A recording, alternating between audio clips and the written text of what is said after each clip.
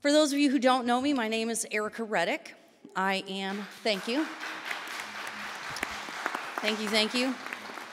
Many of you know me as the host of Generally Irritable, a podcast that covers politics here in Vermont, news here in Vermont. Actually, one of my accounting clients is here, so that's kind of cool. Some of you know me from various different endeavors that I've been engaged in. But what you may not know is why I was invited and asked to host the event. So I happen to be uniquely qualified to talk and to help host this event because I've been on both sides of the criminal justice scenario. I've been both the victim and the perpetrator. I am, in fact, the statistic that we hear about very often here in Vermont.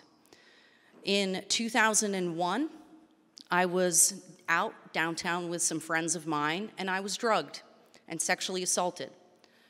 I woke up the next day to a stranger in my bed, and then went through the process of reporting that person to the police, going through all of the motions of that, and ended up having my case dismissed for lack of sufficient evidence. So going through that, my doctor saw that I was struggling with stress and anxiety. Shocker, right? When you're drugged or when you're victimized in such a way as your power is really just taken completely away from you, and you realize that you can't always protect yourself, and that there are people out there who are willing to do you harm even when you're paying attention. So my doctor said, oh, Ericka's got anxiety. We'll just prescribe her a little medication to help with that. Well, it wasn't long before that prescription drug got mixed with alcohol, got mixed with some other things, because as you can imagine, going through that kind of traumatic event had a tremendous impact on me. And so I went from being a very strong-willed, very strong-minded young woman to a drug addict and an alcoholic. And in 2005, after many years of being miserable and unhappy and struggling with drug addiction, I was arrested. And I served time in the Windsor State Facility for women because I stole money from my employer to support my drug habit. And I thank God every single day that I got caught and I got busted when I did, and I got arrested, and I had the police intervene in my addiction. Amen, that is correct. Because if I hadn't, I don't know that I would still be alive today. I don't know that I would still be alive today if the criminal justice system gave me what it calls mercy today. Had I not been made accountable for my actions, had I not been told that I was responsible, even though I was also a victim, I would never have regained agency over my life, standing before you today with 13 years of sobriety. And so, thank you.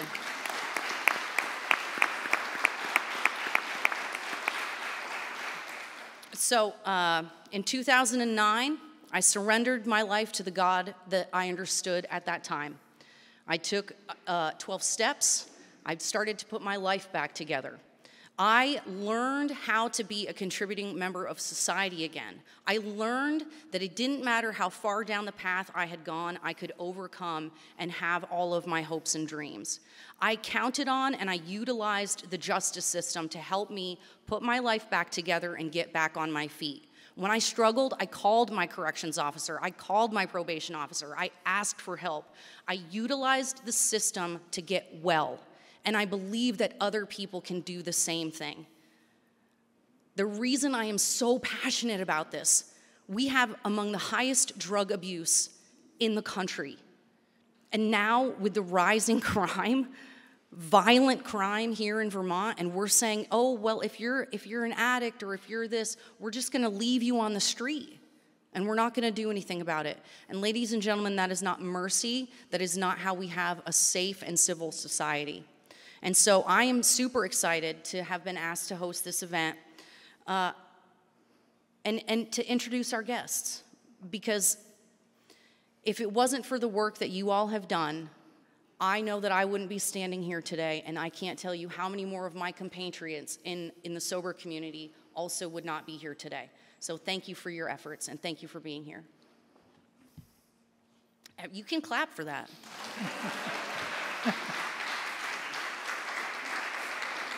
I remember we've got some security in the back room. I remember telling the police officer, thank you for arresting me one time, and he was like, I've never had anyone thank me for arresting them. And I said, well, if you didn't, I'd be dead. So there you go. So this evening, we're really excited to be joined. First, let me introduce our moderator, Christopher Aaron Felker. He is the Burlington GOP chair and political extraordinaire. He's helping everybody with their campaigns, and he's working super hard. So it's super good. Michael Hall, executive director of the Vermont Police Coalition, down on the end. Christina Nolan, former U.S. attorney for the District of Vermont.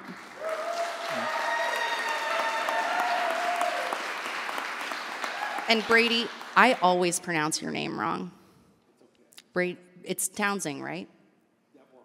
That works? Correct me. Toensing. Brady Toensing. Former senior counsel for the United States Department of Justice. Thank you. And Christopher's going to take it from here. Thank you very much, Ericka. Thank you for the introduction. My name is Christopher Aaron Felker, and I'll be moderating this event this evening. I'm going to introduce our guest. Michael Hall has 40 years of law enforcement experience. He was the Manchester, Vermont Police Department for 36 years and retired as chief in 2019.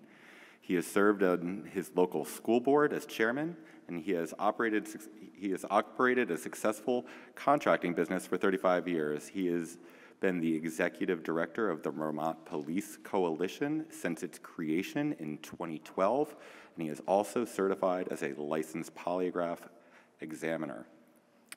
Mr. Brady Toensing is a Vermont lawyer and partner in the Washington, D.C. law firm Genova and Toensing. He previously served as the legislative assistant to the United States Senator Warren Rudman. More recently, he worked with the United States Department of Justice as senior counsel in the Office of Legal Policy. In private practice, he has successfully defended government officials, including the director of Washington, D.C.'s prison system, and the FBI hostage rescue team member during the investigations into Ruby Ridge and Waco. Ms. Christina Nolan has served as the U.S. Attorney for Vermont from 2017 to 2021. In that capacity, she focused her efforts on tackling the opioid crisis and gun violence by increasing the number of federal charges against drug trafficking organizations, domestic abusers, and convicting Purdue Pharma for illegally marketing oxycodone and partnering with treatment and prevention communities. Ms. Nolan.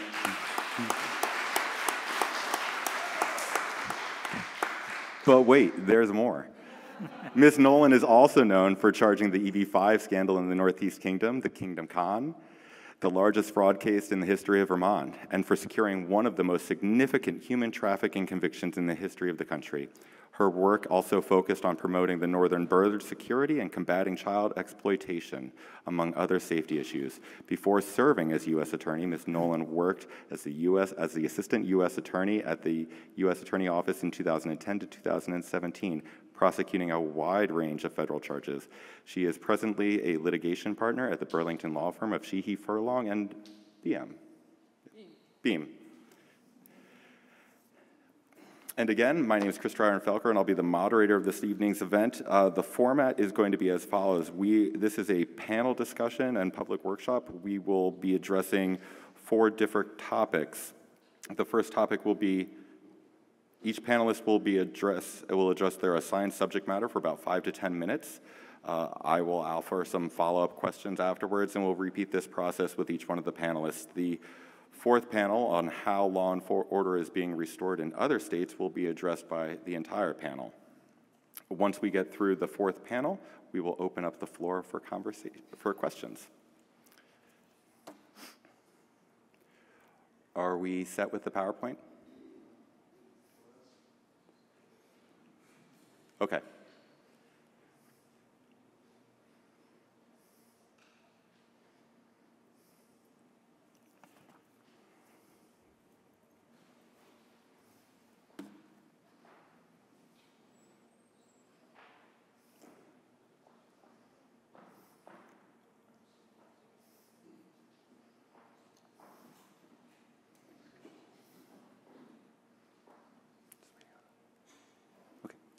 Terrific.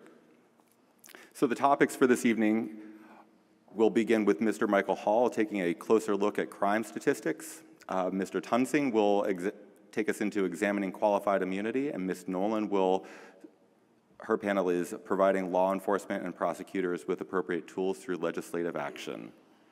And with that, I'd like to turn it over to Mr. Michael Hall. Thank you very much, Christopher, and thank you, Keep Vermont Safe, for inviting me here this evening to be part of this discussion. If the statistics that you're about to see tonight alarm and concern you, they should. And one of the things that I'd like to do is to start out by kind of defining what some of those statistics are and how they're derived. And for example, Burlington defines gunfire incident as an incident where they believe that a firearm has been discharged in some sort of a commission or direction of a criminal act. And so the numbers that you see here aren't fireworks. They're gunshot, and they're defined as such. A shooting is an incident where an individual has actually been shot or injured. And to help you understand those, I think it's important that, that be clarified so you understand the statistics that you're looking at aren't, just random calls of, gunfire, fireworks or something of that nature. And the statistics in themselves, again, should be concerning to anyone in the city here because from 2012 to 2019, your city was experiencing a couple of these incidents per year. Sometimes more, sometimes a little less, but the average was 2. About 2020, those numbers jumped up to 12 a year. And then in 2021, they went to 14. And so far in 2022, we're at 23. Those numbers in and of themselves speak and indicate that you got a problem. And the gunfire incidents are broken down here in the chart that you see on the display. And they're broken down by day of the week. And just give me a moment to put my glasses on. I'm a little nearsighted. And by the time of day. And if you look at those statistics, there's nothing out of the ordinary on those. Most of the shootings, most police activity of significant volume happens over the weekends and during the evening hours, early morning. And that's reflected by the statistics that you can see here. And, obviously Saturday night, early Sunday morning is a critical time, and that seems to be when you have most of your problems. And those time frames are pretty consistent with a number of different crimes that take place during those days and hours. And if we could go to the next slide of by calendar year, or excuse me, by calendar days.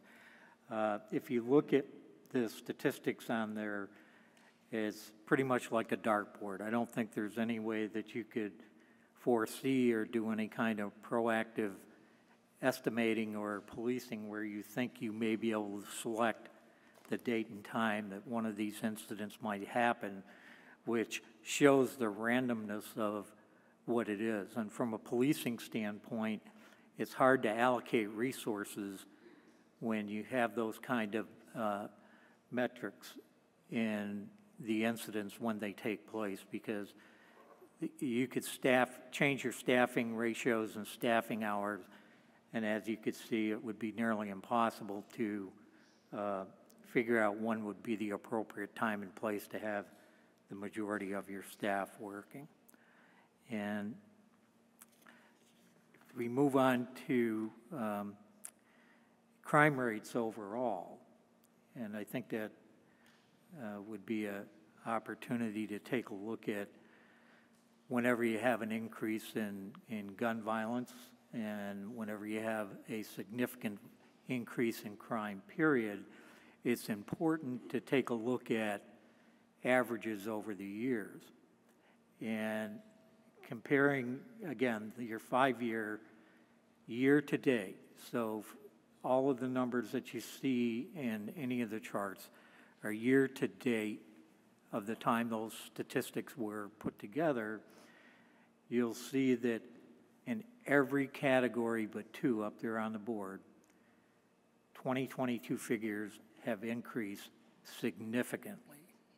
And most importantly, if you look at the incidence of quality of life issues such as stolen vehicle, gunfire up 340%, your drug overdoses are up 146%, aggravated assaults 52%. Those kind of numbers, when you see them from one year to another, are just astronomical. If this was a 5-year average, you would think it wasn't such a big deal, but these numbers are condensed. And those numbers that you see there may not totally be accurate because you don't really know how many crimes weren't reported. You don't know how many people were sexually assaulted that didn't report it. You don't know how many people had their vehicle stolen only to have their neighbor, friend, or somebody tell them where it was and they went and they got it or what have you. So anytime you see statistical numbers like that, you can probably expect that those numbers are a little bit greater in some respects. What's interesting when I was looking at the information, and I heard some comments from some of the folks within your community that, well, the crime rates aren't that far off from what they were, you know, say back in 2017 or whatever. When you're looking at things like burglary, what's happening is, and I saw this in our community, is that a lot of times you get people that don't report crimes. And the reason why they don't report them is for the same reason a lot of people, they've lost faith in the system. And in some cases, they'll say, well, what good is it going to do? They're not going to do anything anyway. And so again, those numbers could be skewed.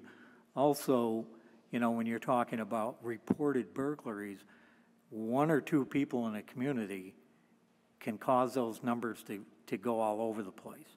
I mean, one individual can commit a tremendous amount of burglaries in a period of, you know, one night. And provided that they don't get caught over, say, a summer's period of time or a 3-month span, they could create havoc within your community. And I think if you haven't experienced that here, there are certainly communities in Vermont that have. The one thing that I would like to see out of that survey and statistical information is how many of those crimes were committed by the same person. How many of those crimes that you see up there are the same individual, maybe multiple charges, maybe multiple crimes, but they're still out committing more crimes in your community. And one of the things that I think is important, and you know, I'm in uncharted territory here in Burlington, but I'll say it because I've said it for a long time, even back when I was chief. If you have an area or you have a city or jurisdiction where crime is not being, or the laws are not being enforced, we go back to the broken window theory that if you don't take care of little incidents, they become big incidents. And, you know, when you have a county prosecutor that is not prosecuting certain cases or dismissing certain cases or dismissing charges, that feeds into the frenzy of the criminal element. because it doesn't take these folks long to realize that there are not going to be any consequences or very minor consequences. And again, I would go back to the fact that there comes a point where the crime becomes so much of a normal thing every day, they're exposed to it. There are areas of the cities around the country where people don't report the crimes because they are pretty well convinced nothing's going to happen. And I suspect that that is already happening here. And with that, you know, I think that the information that the public has, my gauge on how safe your communities are shouldn't be based on numbers. They should be based on what the public feels. Because you folks are going to realize when you have a problem to the scale that needs to be addressed, long before the numbers indicate that. And I think you're well beyond that point. And, you know, it's not going to change overnight, but there are a lot of factors driving, in my opinion, a lot of factors driving why you're seeing the increases in crime in your city that you are.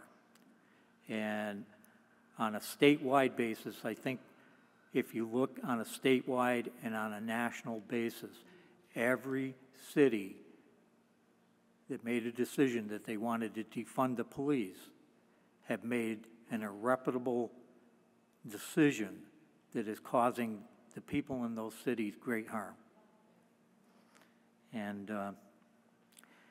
I would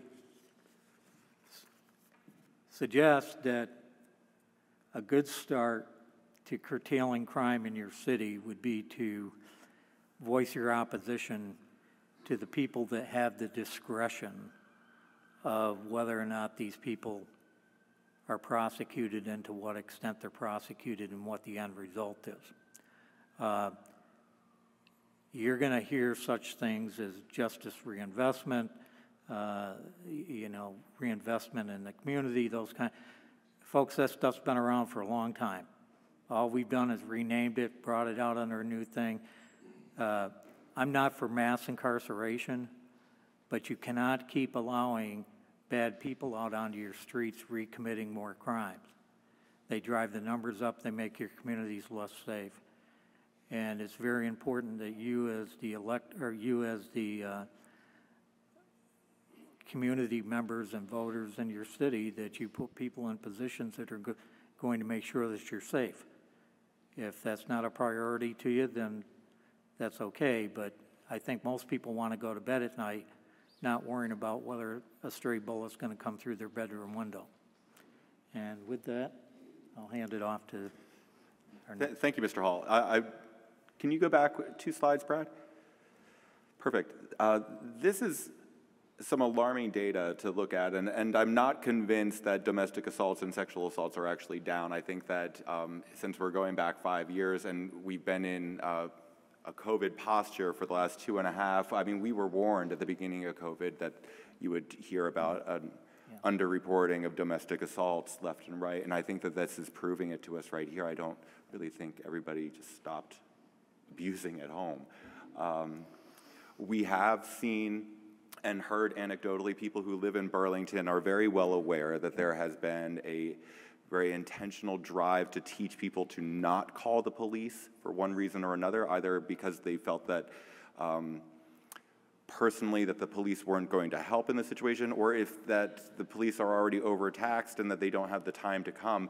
There has been an intentional push to teach people to not call and report when things have happened to them. And we hear it over time and time again on Front Porch Forum and on Facebook groups where people are posting that their bike was stolen, or that they found somebody in their parking lot going through just checking to see if the doors were unlocked just so that way they could clear it out. I've been in this room many times before, and so I think it's very important that you utilize the tools. If you are a victim of something, please make sure that you are reporting that crime, because if you don't, then we aren't having a really fair conversation. A fair conversation comes about from having really accurate data, and so we need to have accurate data. So Thank you, Brad. We can jump to the next section. Thank you, Mr. Hall. We're going to...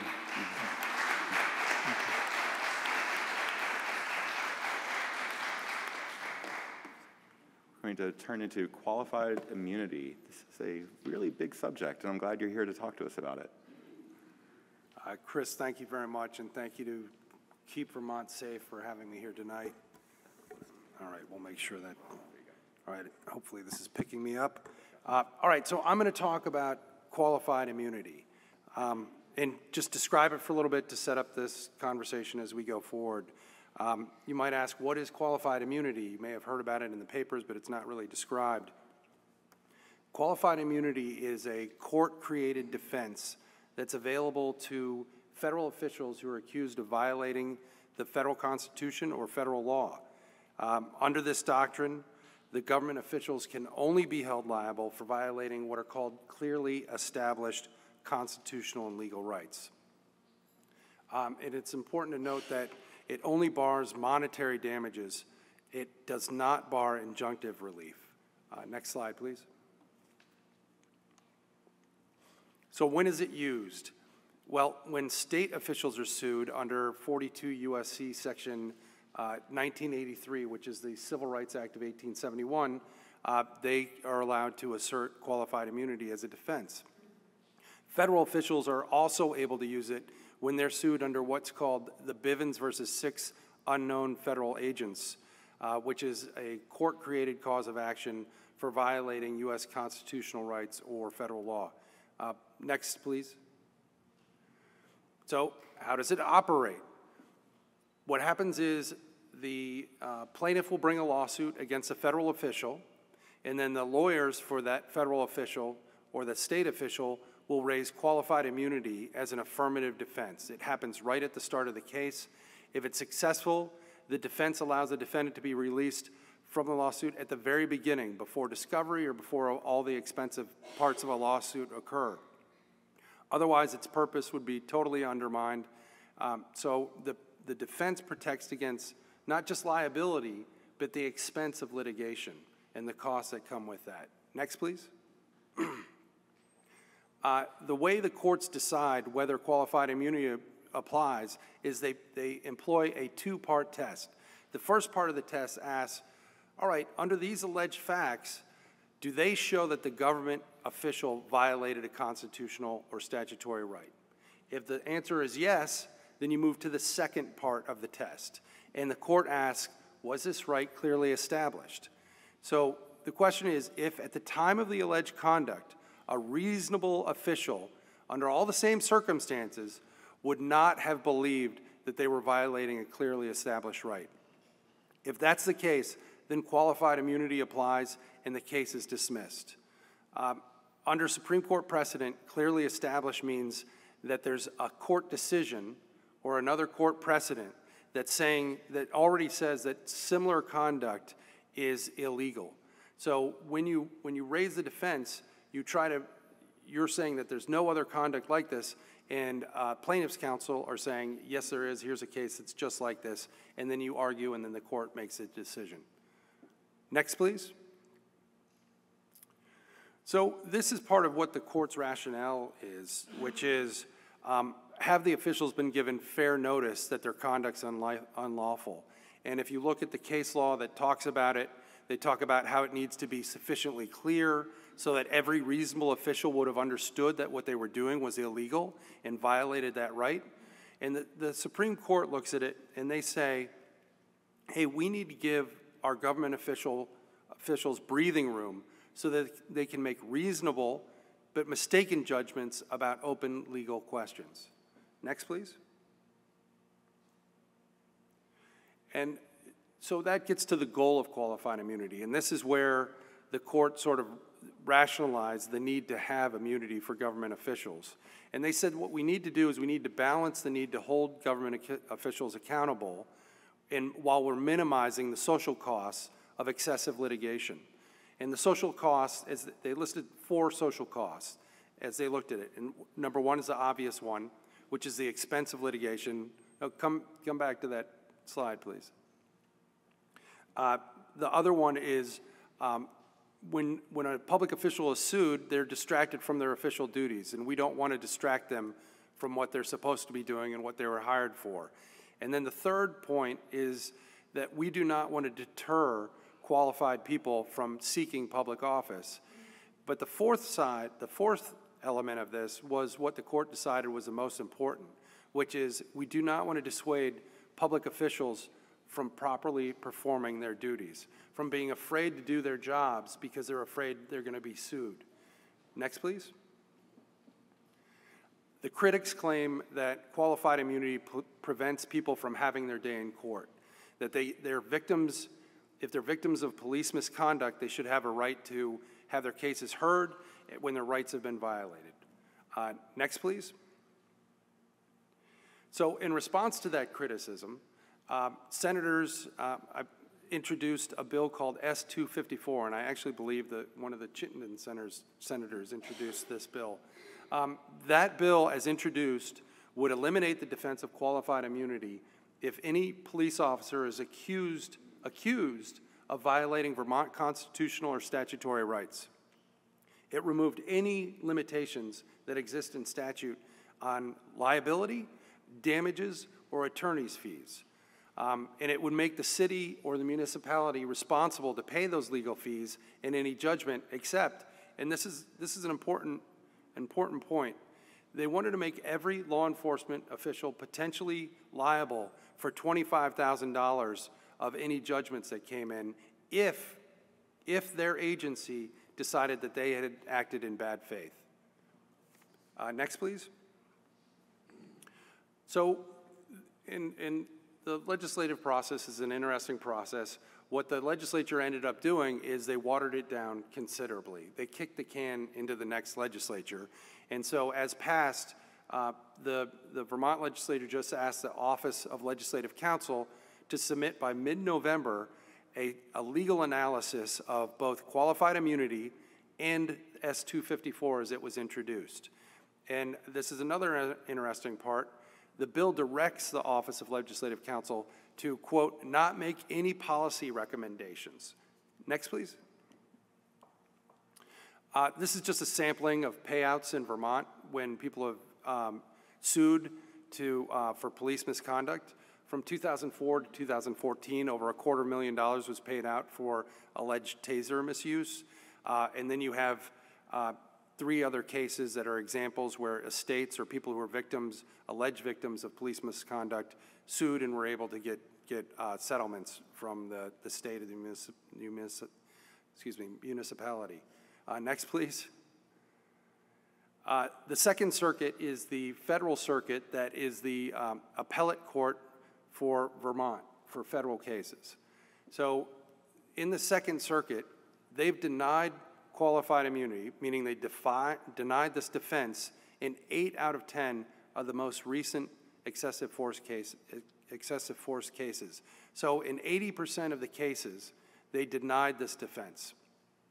So you can see there's a list of denied cases. Most of them involve people who claim that they had succumbed to the police orders, or they weren't resisting arrest, or they were handcuffed or about to be handcuffed, and they were beaten up or they were tased after they had already started obeying what the police officers were saying.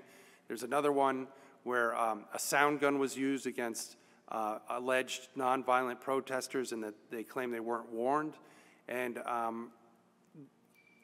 then there's another one that's a warrantless entry and use of a beanbag shotgun. And the courts allowed those to go forward without giving the defense of qualified immunity.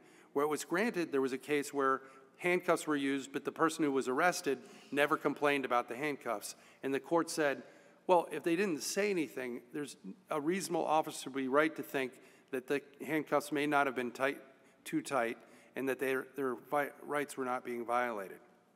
And in another case, a deaf student was tased. He was holding a rock in a menacing way, and he refused to obey sign language orders. Next, please. So the Vermont Supreme Court, and these are the state cases that are brought under state law. In the Vermont Supreme Court, there have been 12 cases addressing qualified immunity. Of those cases, the court denied immunity in 3 cases, allowed it in 5, and never reached the issue in 4 cases because it wasn't necessary. In the case where it was denied, there was a welfare check that was performed on the wrong house, so the police went to the wrong house, and the people who were at the wrong house sued for their constitutional rights being violated. Another one was a person was arrested because he was in a discussion with a police officer. He used profanity. He was charged with disorderly conduct. And in Vermont, to its credit, it's a very strong First Amendment state. Our Constitution is very strong about that. So the court said that that person should be able to sue. Another one, bystander was injured as a result of a high-speed chase and what they claimed was reckless driving, and that officer was not entitled to immunity. Next, please. Or that may be it. Oh, here's a page where they're granted. So these are cases where the officer asserted the defense of qualified immunity, said, hey, you can't bring a suit against me. You need to let me out at the beginning. And this was, and at this stage of the litigation, the plaintiff, every allegation they make in the complaint has to be believed and assumed true by the court. The first case involved an officer who was investigating a harassment case, and it's a tragic story where the complainant was murdered by the harasser, but there was no evidence of bad faith by the officer, so the court granted them immunity. A mother sued after she was threatened with arrest for failing to follow court orders. The third case involved somebody who was asked if they could be searched. They agreed to the search. They later regretted it and sued the officer, and the court said, a reasonable officer would be right to think if he asked to search your car and you say yes, that would not be violating your rights. The next one I think is my favorite. It was a person who was issued a warning by a game warden. So the game warden gave him a warning and said, I'm not going to issue you a ticket, but you violated these game regulations. And the person turned around and sued because the game warden did not include his excuse for violating the regulation on the ticket. The next one, a person brought a gun into a police barracks, and there's a law that prohibits bringing firearms into a state institution, and the court said that police officer is entitled to qualified immunity. And that's an overview of qualified immunity in Vermont. Terrific.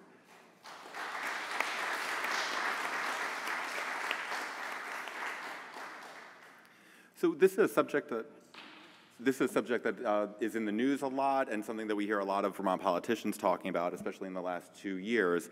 But from what you had presented before, 12 cases have made it to the Vermont Supreme Court, and it doesn't appear that the tool of qualified immunity is actually being abused in any way. It seems that the courts are actually fulfilling their obligation to keep it in check and really evaluate it on a case-by-case basis. So what would be the incentive or the push to eliminate it altogether? Because then you're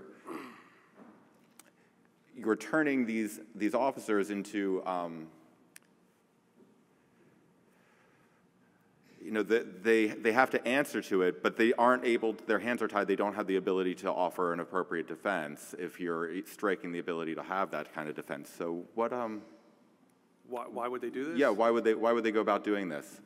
It doesn't make sense. I don't know how many people here have been through a lawsuit and accused of doing things improperly, accused of violating somebody's constitutional rights. But it's incredibly stressful.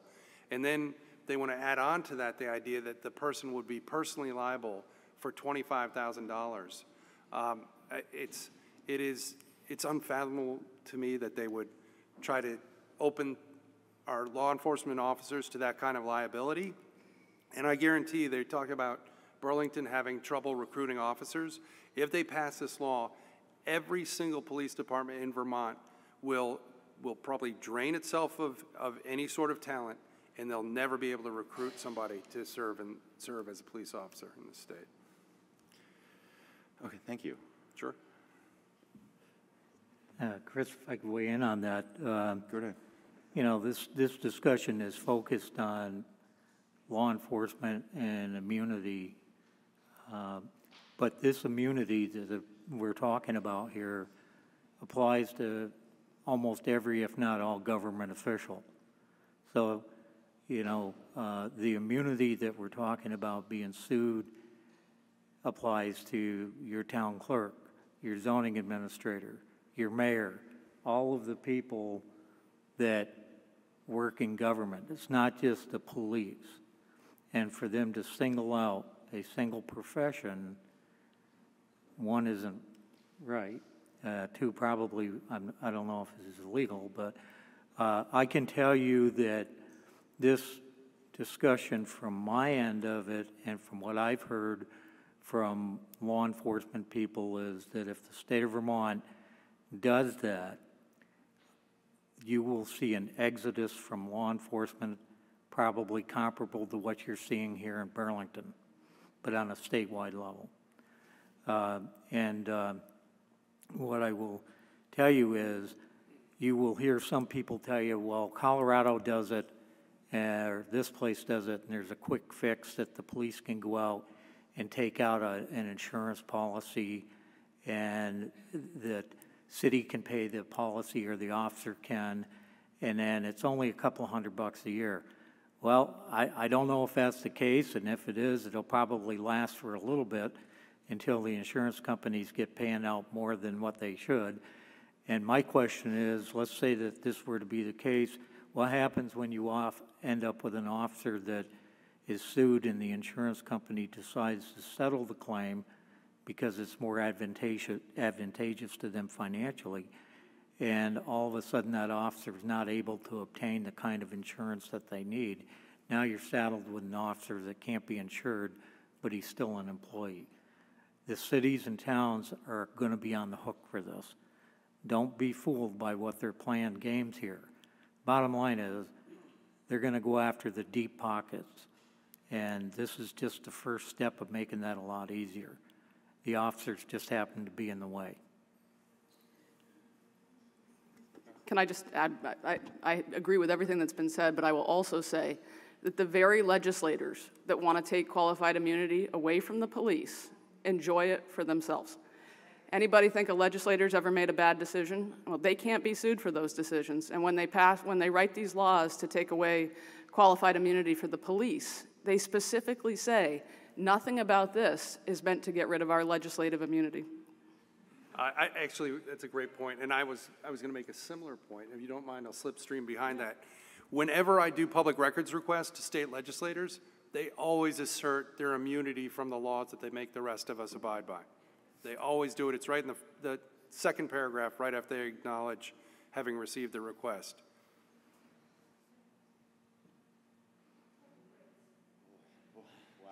Okay.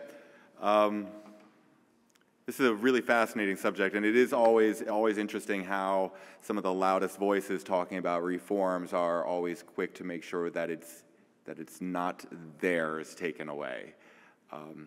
Fascinating. This will bring us to our next subject, which is providing law enforcement and prosecutors appropriate tools through legislative action. And with that, Ms. Nolan. Thank you, Christopher, and thank you to Keep Vermont Safe for having me. It's an honor to be invited, and I can't thank you enough for doing this. Things are worse than they have ever been in Burlington. Let's just call a spade a spade. It has never been this bad, and the trends are terrifying. I grew up in Westford, Vermont, northern Chittenden County. One of the most fun things we did as kids is come to Burlington, walk around on Church Street, in and out of the shops. Every day I hear parents tell me they would never let their teenagers walk on Church Street anymore. And it's worse than that. The parents themselves say, I just don't go to Burlington anymore. In our beautiful city, we can't have this. And so, but I want to be here tonight with a message of hope, because at 6 o'clock on a Friday night, when I see this many people come together, by the way, from different backgrounds, because I can see people from different backgrounds and different viewpoints in this room, I have tremendous hope. We're not giving up. We're going to turn this around. So really appreciate you all being here tonight. So what are the tools we need? Well, the first thing we need to do is get our head count back up certainly in the Burlington Police Department, but also in the state police. It is frightening how depleted the state police is, and of course the state police supports local law enforcement. They're having a much harder time doing it these days because their numbers are so far down, and they made a statement recently that I know I never would have heard them say a few years ago, which is that please, local law enforcement, don't call us unless it's a last resort. That's not something they ever would have said in 2019 or even 2020 when I was U.S. Attorney. They were eager to support local law enforcement, but everybody's so depleted in the ranks that they can't collaborate in the ways they used to. We must have funded police departments. The decision to defund the police has caused extraordinary damage. It's the reason we're sitting here tonight. I have heard that the City Council is taking steps to reverse the decision, but the extraordinary damage has already been done. I hope they keep heading in the right direction, but the damage has been done, and it's why we're sitting here tonight. So we need to fund the police. They need to feel supported. I noticed in the governor's 10-point plan for public safety, which I applaud him for putting out. I think it was a good roadmap, and it's good to have a roadmap in writing. He noted that we could bring back retirees, people who left the police force. They retired early because they didn't feel supported. They're going to need some incentives to come back, and the first thing they're going to need is people in leadership, regular citizens, community leaders supporting them. They're not going to come back if they don't feel supported. I just spoke, I was honored and privileged to speak at the Peace Officers Memorial Ceremony in Pittsford earlier today. Just came from Pittsford. This is the ceremony to honor fallen officers. And there were police officers and family and loved ones crying at that ceremony today. And please support your police officers. We have two excellent ones in the room today.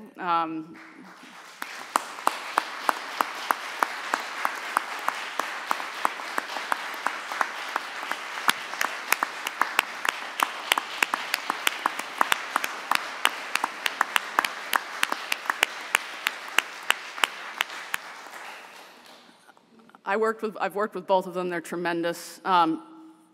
Give them a hug. Thank them when you see them. Wave to them when they go by in their cruiser. If you're a prayer, pray for them. They're wonderful people. We need to get our head counts back up so that they can apprehend criminals, prevent crime, and bring consequences to offenders. Another reason we need full staffing for police departments is because of special investigative units. So all of the departments have specialty units. Sexual assault units, drug units, major crimes units. Certainly I did a lot of work with the drug unit at the Burlington Police Department and people like then Detective Chenette. They do wonderful work, but when their head count's down, they have to pull people out of those specialty units. So when you see rise in drug trafficking and overdose death, remember that that's because the police are down head count and people are being pulled off of those specialty units. This is true in the state police too, which supports the Burlington Police and local police departments. The state police drug task force has been drastically depleted, as has their major crimes unit and their basic crimes unit, drastically depleted because they have to pull people out of these specialty units because their head count is down. So it's another reason, and then a final reason is task forces. Task forces, what I mean by that is local police will send somebody to be embedded with one of the federal agencies, like DEA or ATF or HSI or FBI, and they'll sit with those federal agents every day. And the reason for this is the local police have the intel about who the bad actors are, who the recidivists are, who needs to be focused on by the feds, and the local police start the case on the ground and work it up with the feds. And the same is true of the state police. The state police send these task force officers too. But what's happening is that the state police and the local police are pulling their people off these task forces because they don't have enough people to do the basic work. So the coordination that's also mentioned in the governor's 10-point plan, we need to coordinate federal, state, and local law enforcement, is suffering very badly because of the police being defunded and demoralized and not feeling supported and leaving this state or retiring early. I don't know why my microphone's buzzing, but we'll get closer. Okay. You can't hear me? Okay. Well, hopefully you didn't miss all my talk about task forces and special investigative units. Last thing I'll say before moving to the next topic is mental health services, treatment and prevention efforts. I've talked to law enforcement officers for years, and why they want support, and they know we have to enforce the law and hold criminals accountable. They say we can't do it alone. We need to get people into treatment. We need to prevent young people from using drugs in the first place. We need to do violence prevention efforts, get into communities and start early with young people on violence prevention. So it has to be a holistic approach, and law enforcement will be the first ones to tell you, we're not social workers, we're not mental health counselors, we're not drug treatment providers. We need help from these communities, and we all need to be working together and supporting each other. Next, I'll mention technology. Technology is a force multiplier. When the police are equipped with the latest and greatest law enforcement technology, they can do more work more efficiently.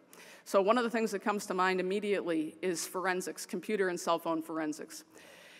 Every police department in the state needs people who are trained on the Cellbrite machine. A Cellbrite machine is a machine that reads the phones, dumps the data from the computers. We need people trained on the Cellbrite machine, and we need funding for Cellbrite machines in every state. And there are other ways to search computers and phones that we need in every department in Vermont. When I was a prosecutor, a line assistant, before I was U.S. attorney, I did cases where we had to ship phones out of state for somebody to search them because we didn't have the capabilities in Vermont.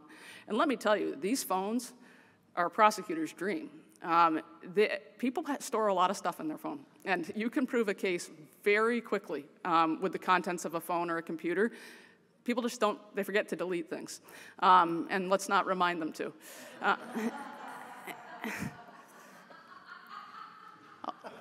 I'll be reviewing my own phone tonight.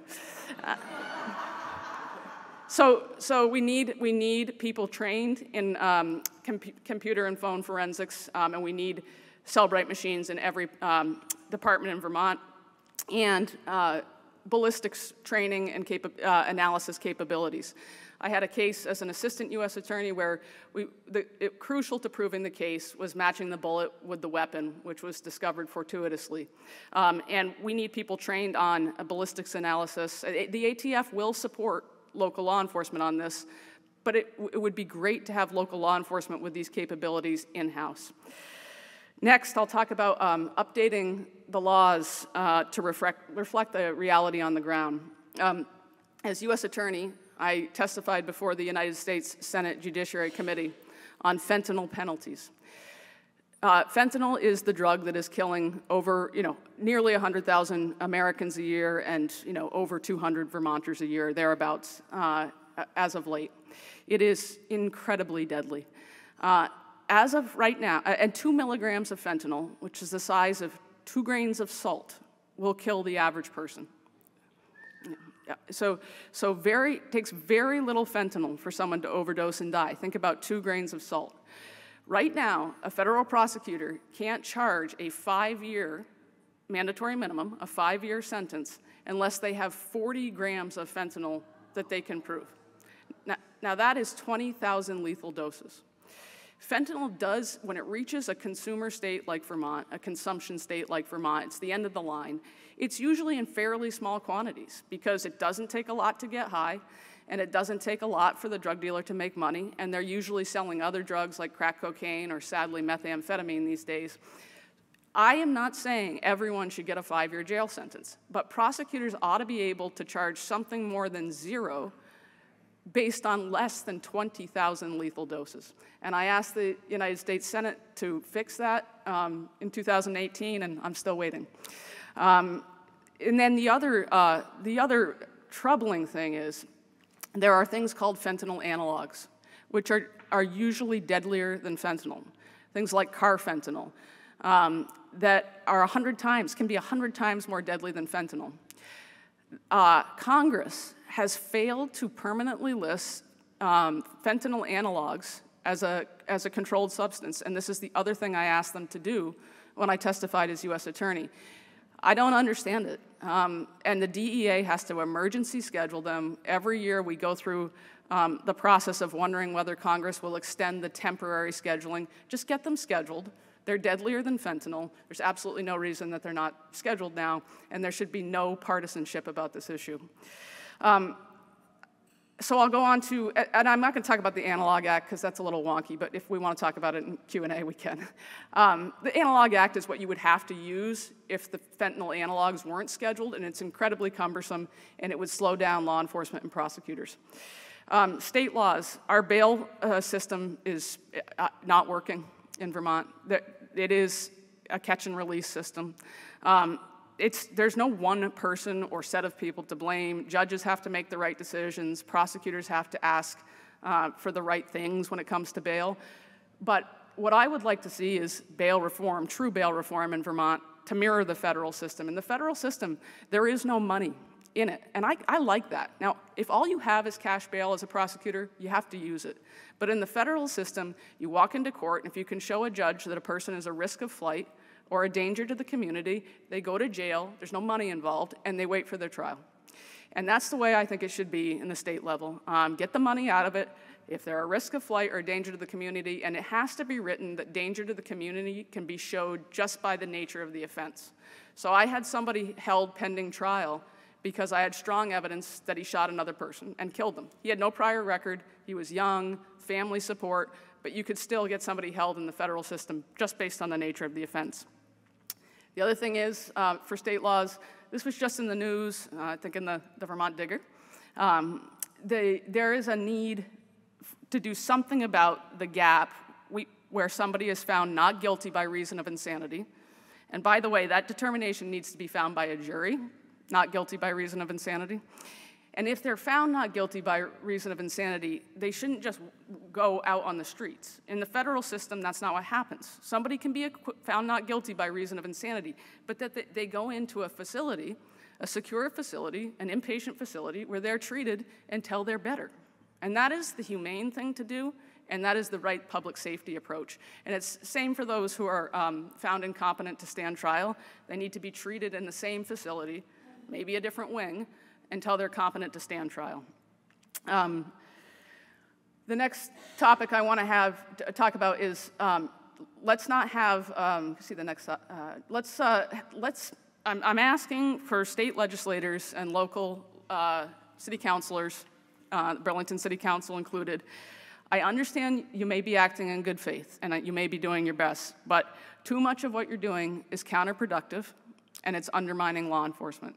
And I want us to start listening to each other and acknowledging people of good faith can disagree, but what you're doing, everything that comes out on criminal justice seems undermining and counterproductive to me. There is a move to open drug injection facilities. It's been going on for years. I've been talking about it for years. We are not going to solve the drug crisis anywhere, including in Burlington, by giving people a place to inject fentanyl analogs, methamphetamine, crack cocaine, they use all the drugs at these, and then send them on their way. They don't get into treatment when they go to these, because there's this idea you don't judge, and I'm not into stigma and judgment, but this will not work. They had to close one of these in San Francisco because it doesn't work. And so I would ask that we focus on treatment and prevention, preventing young people from using, not telling them it's okay to use, not giving them a place to use, preventing them from using and getting people into treatment. I don't believe in charging everybody. I would rather see prevention work and treatment work. Am I going on too long? Okay. So let's stop with that. Let's please, I would urge us to stop with decriminalization movement of drugs and legalization of drugs. The simple truth is if you decriminalize and legalize drugs, more people are going to use them. That's why more people use alcohol and cigarettes than they do drugs. If you think about how deadly fentanyl is, if you think about how deadly heroin, oxycodone, all these drugs, I can't understand why there would be a movement to legalize them. That doesn't mean we don't get people into treatment and work toward treatment when they are using. Another thing that's going on is a movement to legalize prostitution. That is the last thing Burlington needs. I prosecuted a case. I oversaw the prosecution of one of the worst human traffickers in the history of the country as U.S. attorney. He was forcing young, drug-addicted women, including some children, into prostitution. One of the tools law enforcement can use to get to horrible people like that, he's doing 25 years in jail. He horribly abused these people.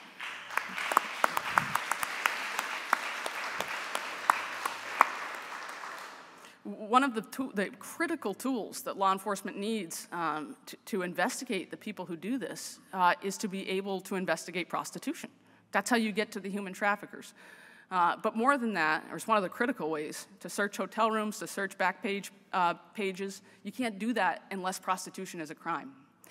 But we're also going to attract human traffickers to Vermont, and more women are going to be raped and abused in prostitution contexts if this is legal, because the abuser is just going to say, well, it was a legal transaction. So I urge us to really think about this and not move in this direction.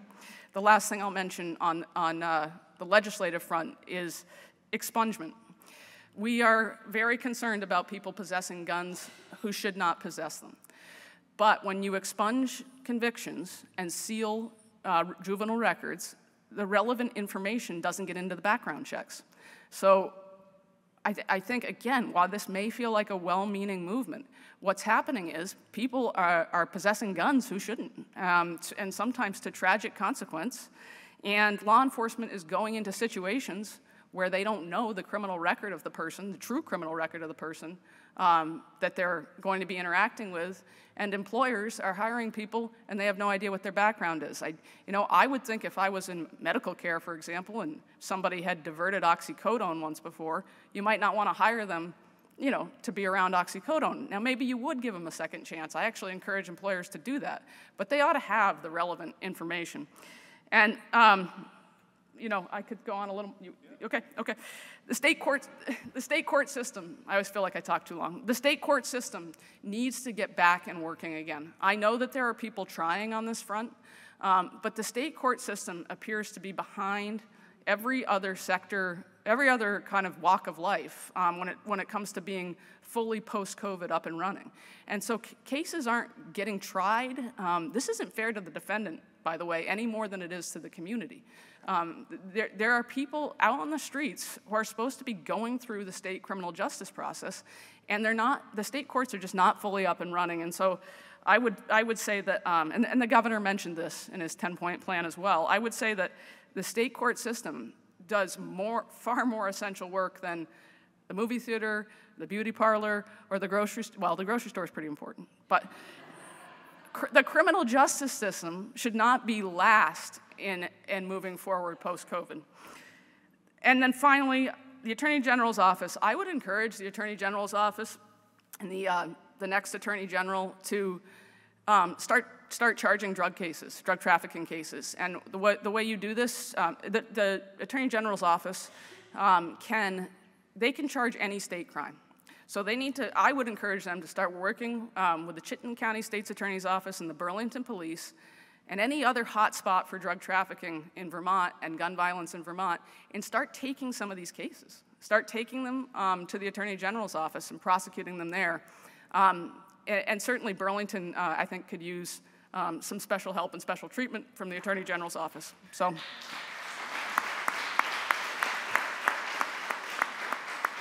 That's all I had. Thank you. Thank you, Ms. Nolan. I actually have a couple of questions, if that's okay. Let's start here. So, regarding staffing levels and task forces, due to the lack of officers available for task forces, has that resulted in a decline in federal prosecutions? Well, you would have to ask the United States Attorney, but I can't imagine that it's helping them prosecute cases. Right. So many of the wonderful cases we did not start with the federal agencies. They started at the local level, and then the feds got interested, and then they started collaborating. The feds have investigative capabilities that the locals certainly don't have, and when they work together, it is the best you can have in law enforcement is when the feds and the locals work together. So when you don't have that local officer embedded with the DEA, you're not going to do the caliber of drug cases in Burlington that you should be doing. Terrific. And so a follow-up question to your comments on bail reform. I understand that you made a point that we should reform so that way it's the individual is held if they are a flight risk or a threat to themselves or the community. Should we also consider working out a plan for court diversion, especially when cases of drug addiction and how, addiction's terrible and it affects everybody from every walk of life, from every socioeconomic background, and from the entire political spectrum. Would we need to put in more institutions or have more support structures in the state through treatment facilities, inpatient, expanded halfway houses, so that way we could have a more robust probationary system that is there to support and help people up, as opposed to just leaving them out the way that we have now? You did mention that we have this catch and release program, and I personally find that to be absolutely inhumane. I mean, the person who suffers from addiction is absolutely suffering. They suffer daily, they suffer sometimes hourly from it, and to allow them or just tolerate them being able to use and continue to abuse themselves in the community that they're in without and being able to be there as a community to offer support and the pathway to personal redemption? Yeah, I mean, the answer is yes. We need an all-of-the-above approach. We need to give prosecutors all the tools available. Some of the proudest cases I did were the cases where I said, I don't think jail time is necessary here, and I think this person's crime, maybe it was a first-time crime, it was fueled by addiction. And what they really need is a second chance and treatment, and I believe in that. But you have to have the resources to do it. One of the cases that comes to mind, a man I prosecuted for very serious gun trafficking and drug trafficking crimes. He got treatment and he's 6 years sober, and we're friends now.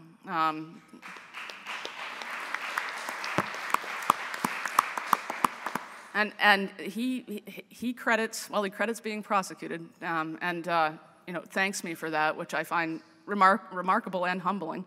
But he also went to a 9-month inpatient treatment program. Now, he had to go to New Hampshire to go to that. I think Valley Vista does a wonderful job. I've toured Valley Vista. I know people who work there, but the program is short.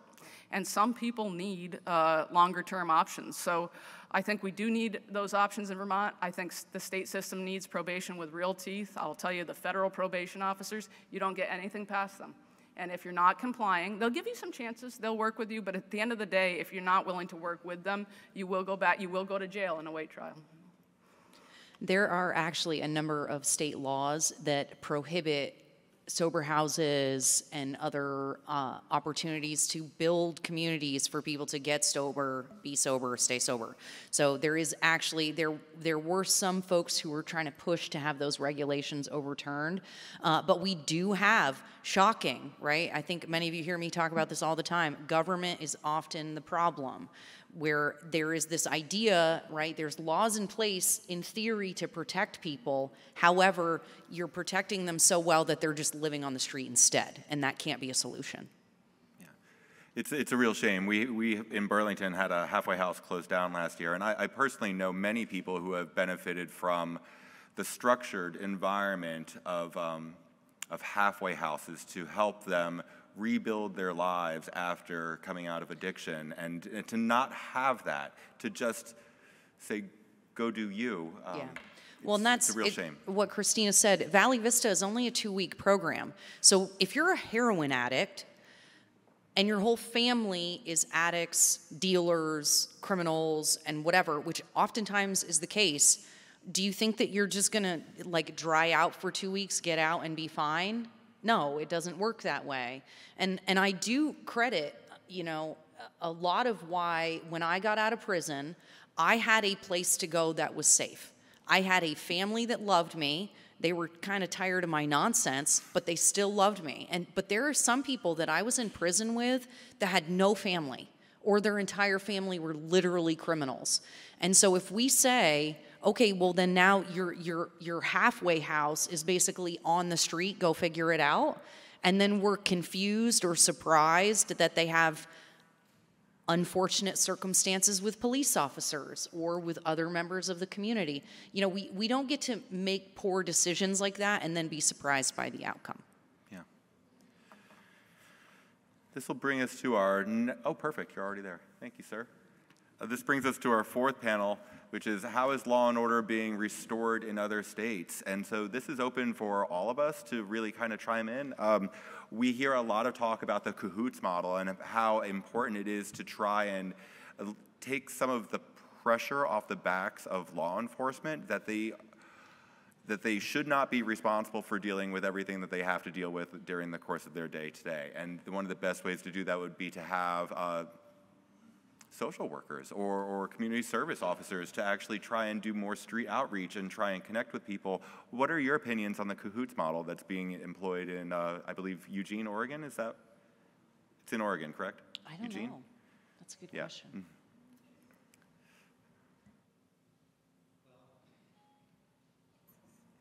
Mm. Those kind of programs sound good and they're really effective. I can think of a couple of cases where we had something similar to that in Bennington County for a brief period of time. But the problem with those kind of models is typically they start them up, they're funded and operated by a very small staff, and although effective, they generally run Monday through Friday, 8 to 4:30. And that's not when they're needed necessarily. Yeah. You know, you're talking about employing these folks out into the field to work with law enforcement. They need to be available 24/7, 365, because there's a lot of good resources out there, but they're only available during specific hours and days of the week. And, you know, unfortunately, that's not when some of these crises take place. Most of them are on a Saturday afternoon at 4 o'clock, and there's nobody available. And, you know, I know you folks in the northern part of the state here are a little better positioned with like the Howard Center and some of those places, but I can tell you, like in Bennington County, come Friday afternoon at 4:30 or any day of the week at 4:30, you're kind of going to be out of luck getting a hold of anyone from mental health services or whatever. So then what happens is we resort to, you know, taking them to the hospital, which typically they're not staffed or equipped to deal with a lot of these situations. And then what happens is the police agency, and I'm talking from my own experience, ends up with an officer tied up with this individual at an ER center or something like that for several hours, if not longer. And they're very good programs, don't get me wrong, but I'm sure they cost money. They need to be implemented, but they have to be done on a 24/7, 365 basis. You also will hear from nurses and staff in the ER or at the mental health facility at UVM. They have to get, my understanding is they have to get a judge to order medication if a person is having a mental break. So if somebody goes in, we saw the chart at the beginning, right? A lot of these incidences are happening overnight on a Saturday or Sunday.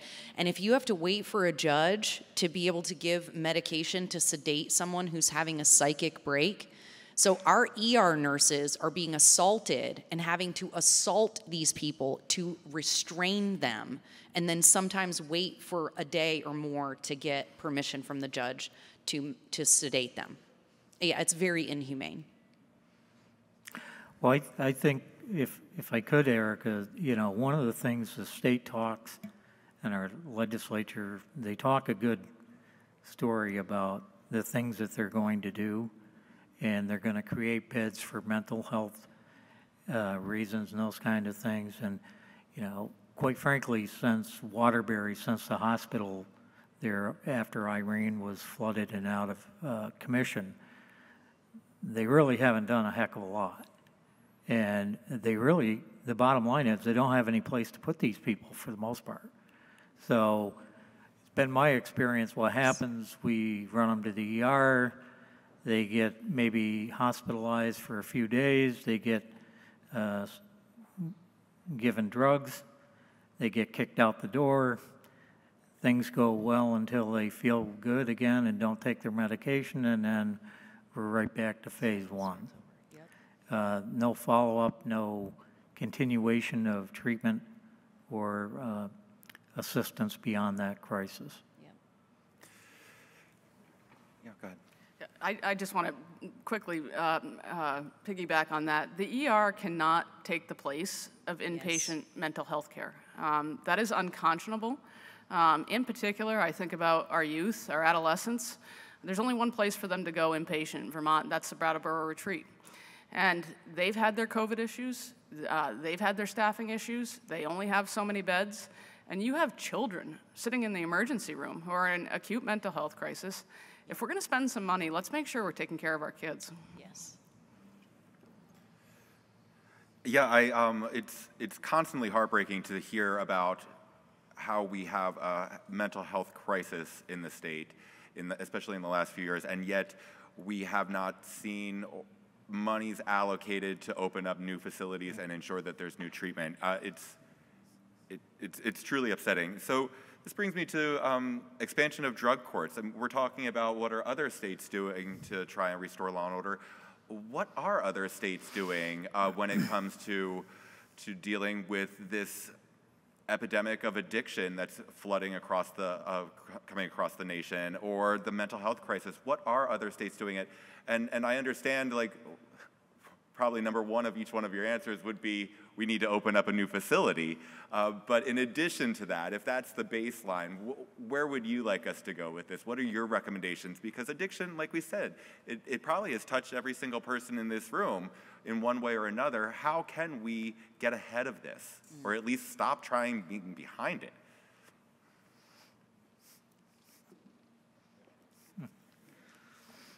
I guess what jumps immediately to mind is prevention efforts, certainly when it comes to young people, but of course people of all ages. If we can get to young people, especially with a message of hope, young people struggle more than we know. It's just the truth. It's just not easy to be a young person these days. School's not easy, the internet's not easy, kids aren't always good to each other, and they turn to drugs. And so we have to get to them with a message of why this is not a good decision. I don't think fear tactics really work these days. I think what I did was bring my friend Justin, who I mentioned, 2 kids, and have him talk about his story. And it has to be a message of hope. If you're struggling, in your inner self, or if you've already turned to drugs or you know somebody that has, there is hope. There's treatment, there's support, there are people who want to help you. We all have to remember this in our interactions with addicted people. Every interaction that we have can change somebody's life.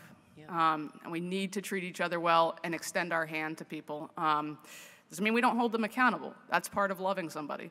But we also need to remember that every interaction we have can change the course of somebody's life. And then the other message, of course, needs to be, don't try an opioid in the first place. Whatever you think, whatever immediate gratification you think you're going to get, you could lose your whole life, your freedom, your future. So I think, and the governor has done a good job working on this. I sat on his opioid coordination council, which became a substance use prevention council. Everybody from every walk of life came together to talk about how we could get to our youth and to everybody with a message of prevention.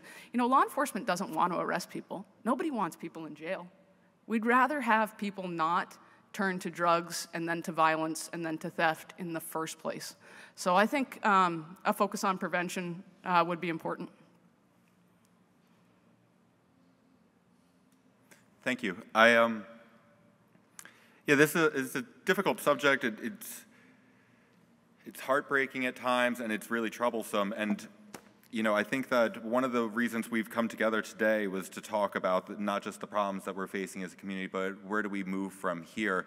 And just like the topic of your panel suggested, a lot of these could be legislative fixes. We tend to have issues when it comes to what the law states and how that kind of hamstrings us at times. And truth be told, if we want bail reform, if we want to make it so that way we change the way and the nature of the catch and release program in the state, so that way we have something that is holding an individual that is a threat to themselves or others and not just a flight risk. Now is the time, because we do have an election coming up in November, and there are a lot of candidates out there that are asking for your vote. So, and they're having events, you know, not necessarily like this, but maybe they are having community events in your town. Go to them and raise your hand and ask questions and ask them, please, what are you going to do on day one to restore public safety? Because this isn't just a Burlington problem. We might be the red center of the bullseye on this, but there are staffing issues and public safety issues all around Vermont in every municipality, so we are not alone here. We might be the worst case scenario at this point, but it's all upon you. And one of the reasons why we decided to hold these discussions was, one, to impart wisdom, but two, to try to impress upon you the importance of reaching out and asking all these candidates that are out there right now asking for your vote for the Vermont State House. Ask them what they're going to do to restore public safety, to support the police, and to support your communities. Take it even farther. Ask them, when are you going to show up and repeal whatever regulations are stopping new drug treatment facilities from coming into the state? Ask them. It's the perfect time to do it because they want your vote, and there are lots of other people in the room.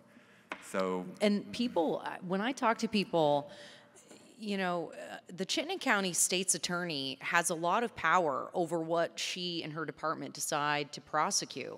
People did not know that that is an elected office. People did not know that that was something that we vote for. And so I don't know if we can do an effective write-in campaign by November, but you know, your vote matters. Elections matter. And so the next time you talk to somebody and they tell you they don't vote because it doesn't matter, especially if they live in Chittenden County, you can say, well, just so you know, you not voting and you not participating in your own self-governance is contributing to things being unsafe and the rise in murders and drug trafficking and everything else. Like, lives are actually on the line with your ballot this November. And I want to make sure people understand that and take it seriously. Thank you, Ericka. We're actually going to open it up right now to the audience questions. So if anybody, Ericka will be right over. Make sure you talk right into the microphone so we can all hear you. This is probably a dumb question, but are there ways to have treatment in the prison system? I mean, they have the time, and is that something that's current, or is that something that could be done? Because there you have a facility and a bunch of people with time, and then it would behoove the judges and whatnot to get people into jail if they had a successful system within the prison system. Is that possible, and is that something that can be done?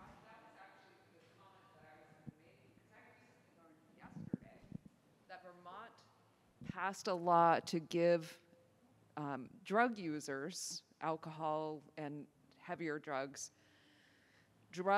like methadone while they're imprisoned. Great. We're going to wean them off of said drugs slowly, right? To get them so that no, they never get weaned off. So there are laws that allow that,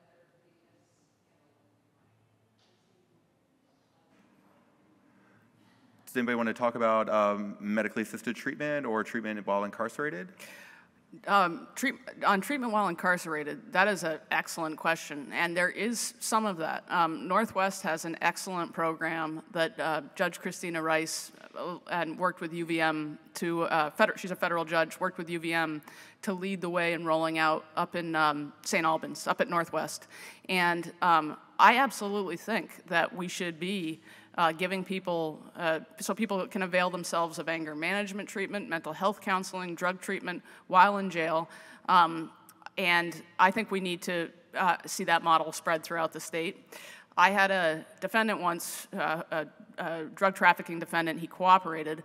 When he was housed in Springfield, Massachusetts before he came to Vermont. In Springfield, Massachusetts, he was getting all kinds of programming. When he got to Vermont, he was doing nothing all day. And he told me, and this was someone who sincerely wanted to improve, and be better and get a second chance. He told me he missed being in Massachusetts because he could do things that he wanted to do to try to get ready for life outside. I mean, let's not forget, these people are coming back to us, most of them. And if we can get them help and resources while in prison, sure, right, I totally agree. Yeah. It's another tool that we need. Medically assisted treatment, I think it works for some people. I think some people prefer the AA model and the abstinence model. I've always said, let's not have a fight in the treatment community. If people can get well, my friend Justin, who's 6 years sober, he started on medically assisted treatment. I believe it works for people. I believe we need an all of the above approach to treatment.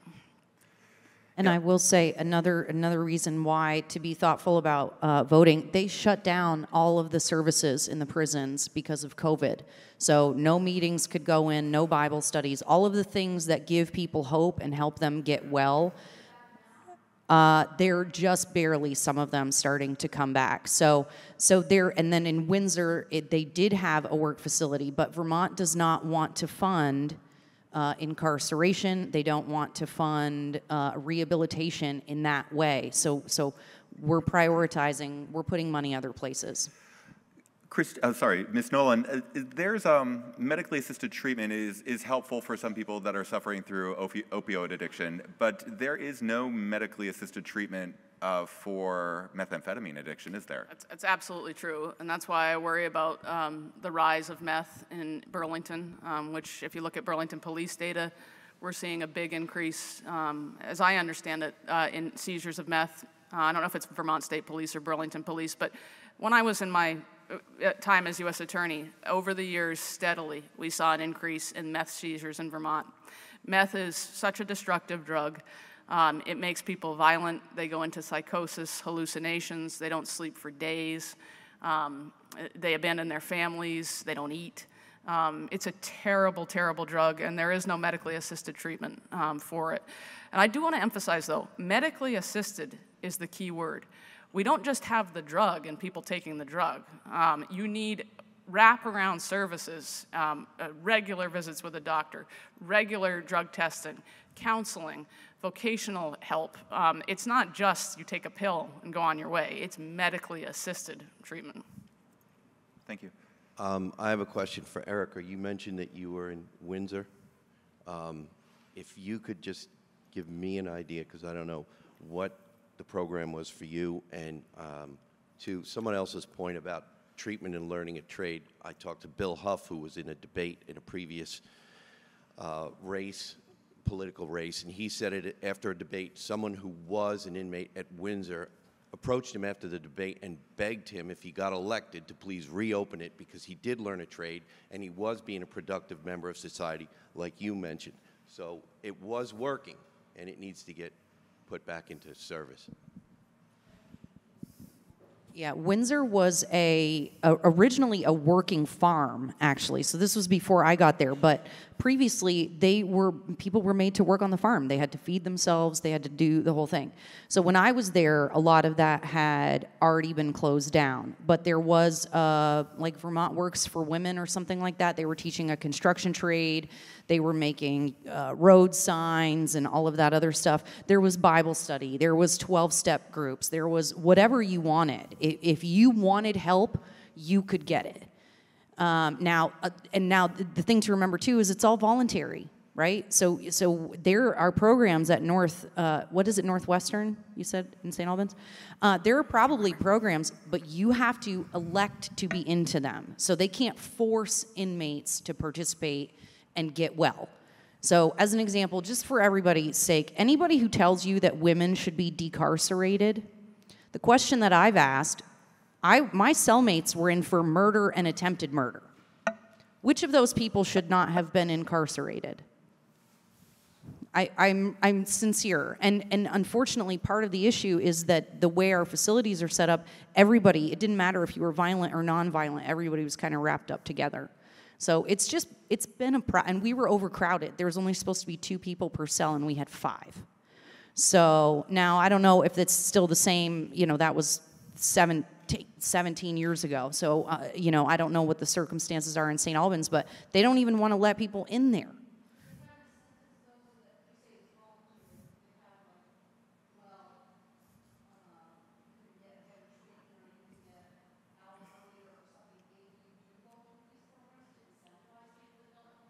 There was not that option then. I don't know if there currently is.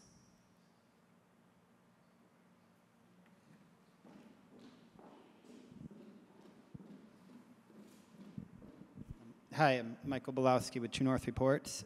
This question can be for anyone on the panel or yourself. There was a recent Wall Street Journal commentary by the mayor of Maryland, Larry Hogan. He was writing mostly about the West Coast and Washington State and Oregon, but his idea was to fix cities across the country where maybe their beliefs resulted in them engaging in the defund movement and doing what Burlington did and so many cities did. Governors can use the state police, as we saw here somewhat already, to alleviate those cities, and that's what apparently he did during 2020 when a lot of the other major cities in the country were burning or getting looted. And I think it was the mayor of Baltimore, he wrote, had instructed his police to stand down and let these riots continue. And he said, no way. And he got the National Guard and the state police to go into Baltimore and prevent what happened in much of the rest of the country during, this was like that tough stretch in 2020. So I guess my question is, do you think we should utilize this more? I know the governor already had state police here already this year, but is this a way to continue? That's a good question. I would say state police or the Vermont National Guard even. Could either of those be utilized? Well, I think you're talking about Governor Larry Hogan from Maryland. And the mayor of Baltimore had said that she wanted to let the rioters go ahead and riot and get it out of their systems, and he said that wasn't going to happen.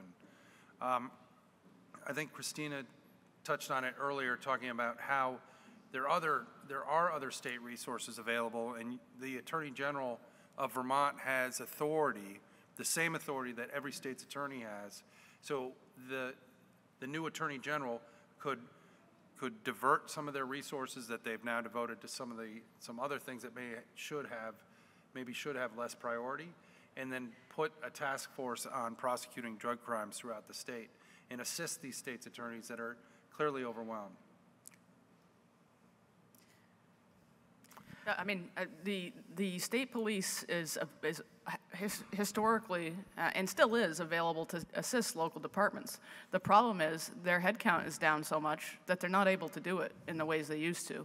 But they have been here in Burlington because there is so much violence, and so it feels like there's a shooting a day in Burlington. I know there's not. I know it's not that frequent, but we're hearing about them all the time, and the state police is supporting where they can, but they are stretched very, very thinly. And the Attorney General's office can prosecute any case in Burlington or in Chittenden County or any other county, and I think it's a good idea for the Attorney General to look at adding into the triage violent crime, gun crime, and drug trafficking. My take on that is that Vermont is very unique in the sense that, first of all, the state police was created 75 years ago in the state of Vermont based upon a failure of the Bennington County Sheriff's Department being able to deal with the Paula Weldon case where a Bennington College student went missing. And that sparked an outcry for a better organized law enforcement team for the state of Vermont, and that was instrumental in the creation of the Vermont State Police. But that being said, one of the things that model I don't think is feasible or even plausible to be thought of in the state of Vermont, because we have over 240 towns in Vermont, and almost every one of these towns operates independently, has its own school board, select board. We're not a state where you have county government or some other mechanism where you have a larger cohesive group of towns that are governed by a larger body. In Vermont, it's either local, or state level. And as far as the policing goes, you know, everybody talks about community policing and how the police need to get back to basics. Well, I can tell you that most municipal and city police have been doing community policing since their creation.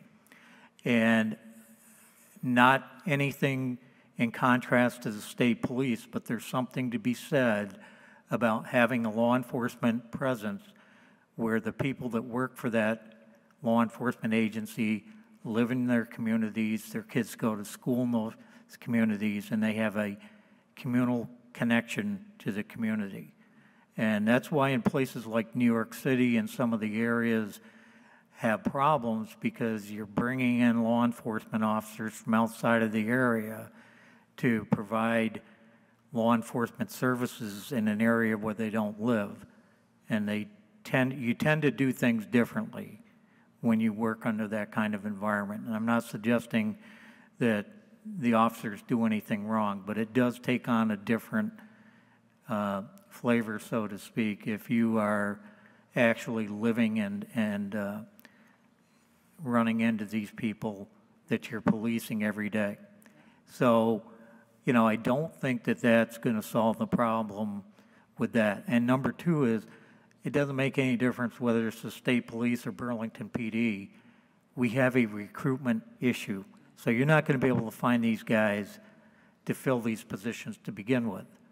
And, you know, you may be able to dress things up by way of salary, benefits, and that kind of package, but I can tell you, as somebody that spent my entire adult life doing this business, the vast majority of these people doing police work don't do it for the money. They do it because they feel like they're adding something to their communities. And when I say that, you know, I would just put this out there to the general public, and you can take this however you want. Imagine waking up every morning, whether you work in the grocery store, Vermont Teddy Bear Factory, or any other place for that matter, and you woke up every morning knowing that the people that you work for, or at least that are elected to represent the people that you work for, don't appreciate you, want to defund you, and want to look at any opportunity they can to take your livelihood away from you. It's not much of an incentive to go there with a good attitude. Yeah. And, you know, I think until we turn this attitude towards law enforcement around, and, you know, I'm not saying we should be kissing up or sucking up to the police, but stop demonizing the profession based upon a few bad apples. You know, I've said time and time again, the people that are defunding the police and wanting to do this and wanting to go after the police, they're doing the very same thing that they're accusing the police of. They're taking one or two bad examples of a police officer doing something, whether it be the George Floyd incident or the Trayvon Martin incident or any other incident around the country, and you're trying to hold police officers here in Burlington that have never done anything wrong, that have come to work day after day, year after year, and done a good job for you, and you're demonizing them for something somebody else did, and that's not fair. Yep. And until that attitude changes, you're not going to get the kind of people you want. Yes.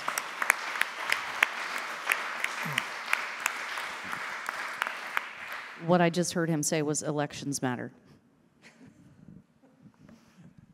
Hi, I live in central Vermont, out in a rural area, and I wanted to let the folks in Burlington know you are not alone when it comes to troubles with police protection.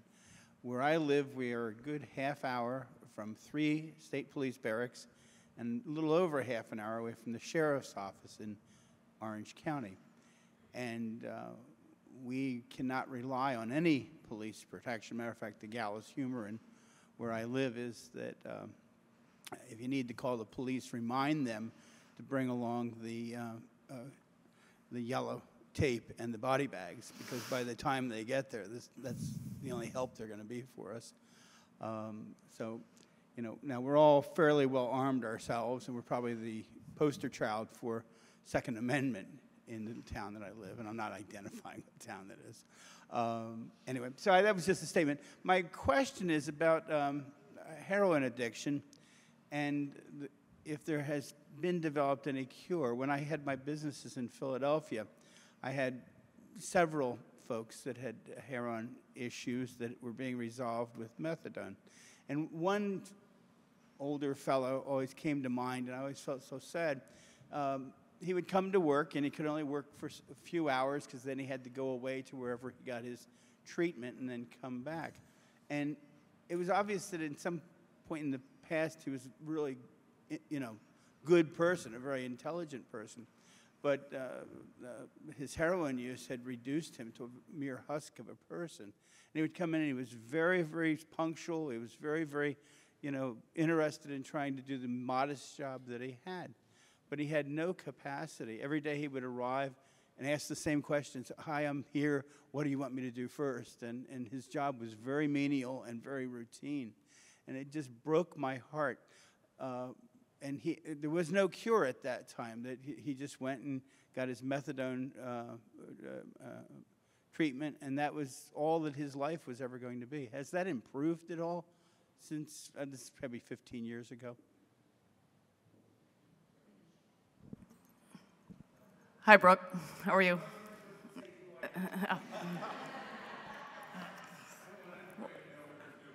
Well, we go way back, so. I mean, you're sort of known as well. All right. I will say this. I do think, look, this is why I mentioned that if you're going to have medically assisted treatment, it needs to be under doctor supervision, and it needs to be with wraparound services. It can't be just give a dose and hope for the best. And I have seen, in my experience, I've seen improvement. I've seen, you know, I'll keep bringing up my friend who was a defendant of mine. He started out on buprenorphine. He also had inpatient care. And he got to the point where he didn't need the medication anymore, but it took him some years. But he was working, he got married, he's had a kid, and I just don't think there's a one-size-fits-all. But I agree with you; it needs to be a comprehensive approach that looks at the whole person and doesn't just dose them and send them on their way.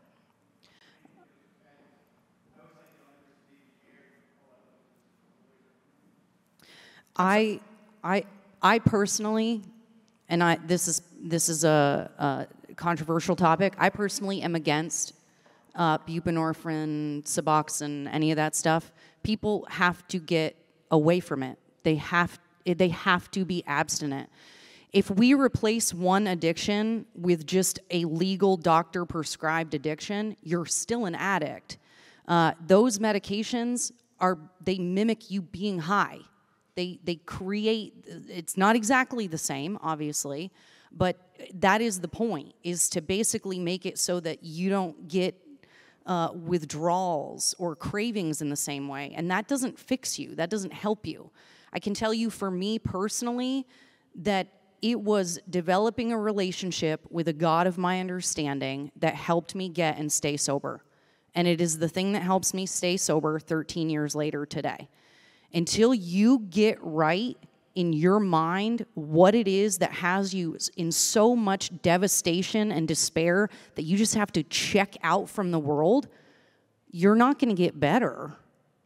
And one substance, I did that. I was a drug addict, and so I was like, oh, I'll just quit doing drugs and I'll just drink because that's not my problem.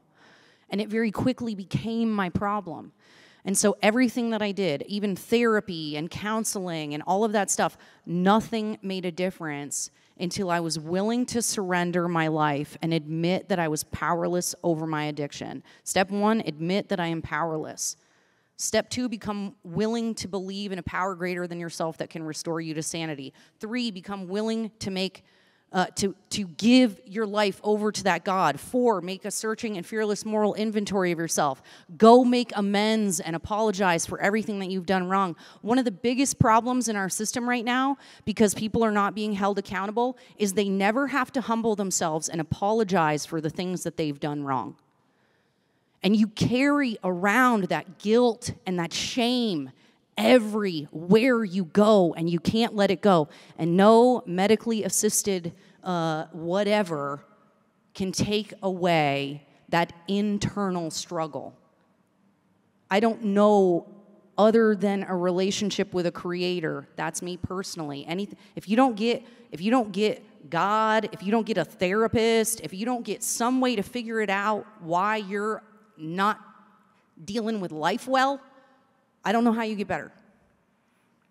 That's my personal Did you opinion. So Question. Do we have time for one more question? we could take one more question. Okay.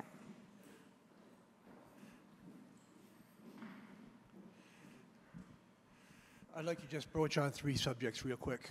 I worked not directly with Howard Center, but I worked with addicts that were going there. Jim, bring the microphone really close. I'm sorry.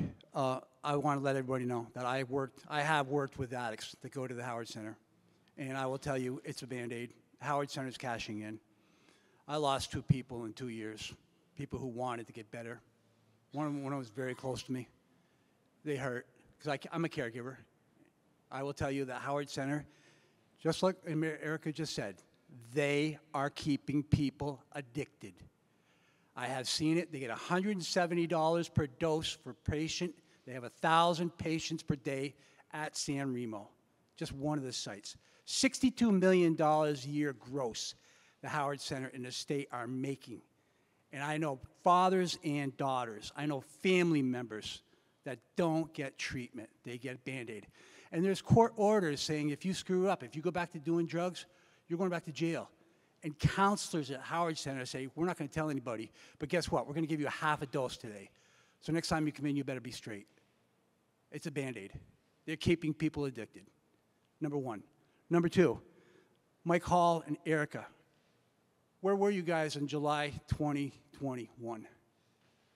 Remember Montpelier? Okay. I don't want to hear about how good Phil Scott is doing for the state. Because what happened that day, Mike? What happened? What were they there for, and what happened that day? We had a law enforcement rally. I organized a rally to support law enforcement. Yeah. First time I met Ericka. I asked Mike to come and speak. My father was a police officer. And like Mike was talking about with Mr. Floyd, it's a terrible situation, but we didn't do it. But I'm sitting on the couch with my wife one day in May, and I said, look, I'm sick of this. They're attacking every law enforcement in America saying they're killing black people. It's all a lie.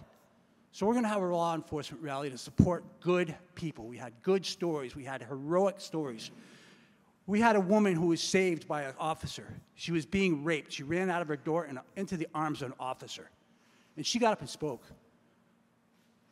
And you know what happened? BLM busted up people from Massachusetts and Connecticut. An hour into a 3-hour event, they took over our event, physically and verbally assaulting people. With the Capitol Police, the Montpelier Police, and the State Police watching. And I had worked for weeks because I was receiving email threats if I had this rally, they were coming. And I will tell you flat out, Chief Pete is a good friend of mine from Montpelier. Chief Pete was just starting in Montpelier, and the city council told him, do not get involved. Do not do anything. We don't want your first experience in Montpelier to be supporting law enforcement and protecting these people. BLM has to have their voice. That's how that started. Phil Scott saw a video the day after it happened, and you know what he said? We can never have a rally like this on the State House lawn again. Because I was the biggest racist in the state because I wasn't sympathetic to George Floyd. My father was a cop, and he was a good cop. And I knew bad cops, and guess what? They took care of each other. There's a bad cop, they took him out. I'm not talking he killed somebody. They said, you're gone. We don't want you here. Yes, I do have a question. I'm sorry. Actually, not a question, I have a statement. Ericka, Mentioned a little while ago, is anybody going to run for state attorney in Chittenden County? I'm going to run for Chittenden County state attorney. I'm going to defeat Sarah George in a writing campaign. It's going to be a lot about coming out. We're going to be doing some videos. We're going to be doing a lot of meetings around people, around Chittenden County. And I'm going to take out Sarah George, because Sarah George isn't looking out for you.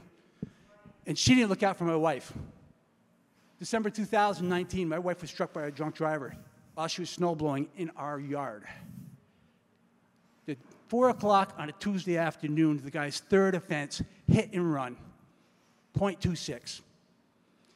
Sarah George gave him less than 2 days in jail. No question. I apologize if I'm out of place. I just want you to know that somebody cares, and I'm standing up. Thank you. This was the first in a series of 3 events that Keep Vermont Safe will be hosting on public safety. I personally thank you all for coming tonight. I'd like to thank all the panelists for joining us this evening. Keep Vermont Safe.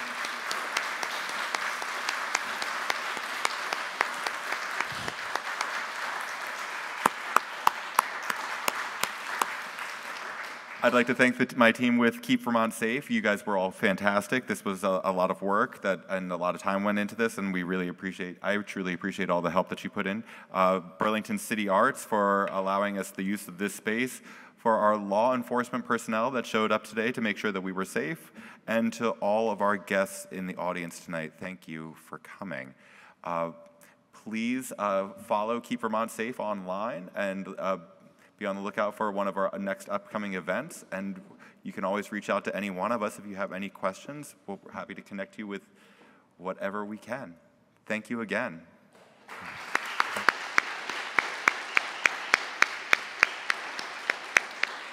Feel free to stay, hang out, mingle. Remember that this has been live streamed. It's available on keepvermontsafe.com and Generally Irritable on YouTube. Share it with all your friends and family. Let's keep the message out there.